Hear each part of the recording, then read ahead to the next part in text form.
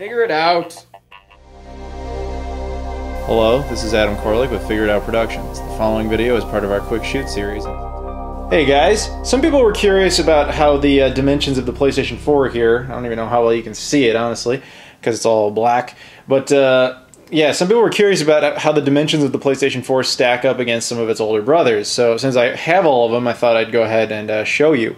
If you're curious how tall it is, the PlayStation 2, the fat model here, is the best way to tell. If you have one, which I'm betting you do because it's probably the most common system out there, this part, not obviously the taller part, but the smaller part here, if you stand it up on its side, that's pretty much exactly how tall the PlayStation 4 is. It's only like a millimeter taller than that.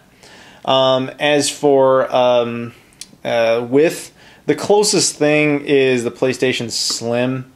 Believe it or not, this is actually the longest end-to-end console that Sony's ever made, including the PlayStation 3 fat model.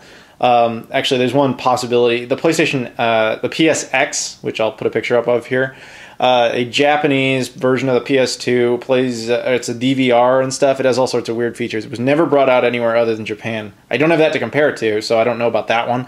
But of all the others, it is actually the longest, which is kind of fascinating.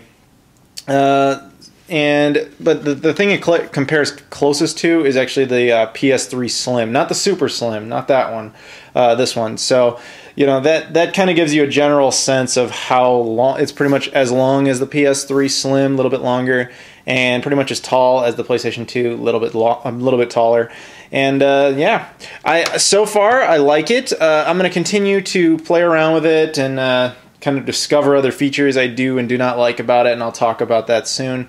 But for now, yeah, just wanted to show you guys what it looks like compared to its brothers, and so you get a sense of how tall it is if that's important to you. And the camera just went out of focus for no apparent reason, so I should probably end this. So thanks guys for watching, and I'll see you all later.